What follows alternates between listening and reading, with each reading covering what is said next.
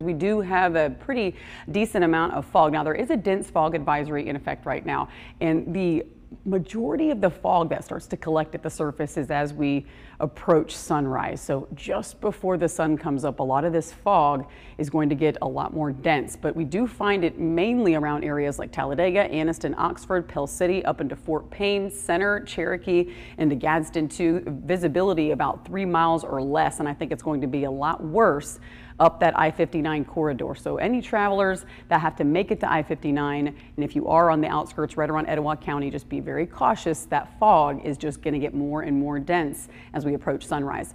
This is our WVTM 13 live Doppler radar. This real-time scan is the only one of its kind here in central Alabama, but it also allows us to pinpoint anything that is really those fine particulates in the atmosphere. I'm highlighting some of this moisture here because this will be where we'll see some of that fog collecting right in between Pelham and Hoover. We're talking about Oak Mountain, Double Oak Mountain, headed towards Chelsea and Lake Purdy as well. Those bodies of water seem to be gathering the majority of the fog in the past couple of mornings. So we have a little area of disturbed weather right now in northern Arkansas and portions of southern Iowa, moving towards the Tennessee Valley, but we still have a lot of dry air in place right now in central Alabama. So our rain chances, they look a lot higher as we head towards Monday, but I do think most of that is going to be likely coming in from the northwest and then thinning out a lot when it approaches. And so this evening, cloud cover will start to come up from the south. So our temperatures on Sunday morning will not be quite as cool.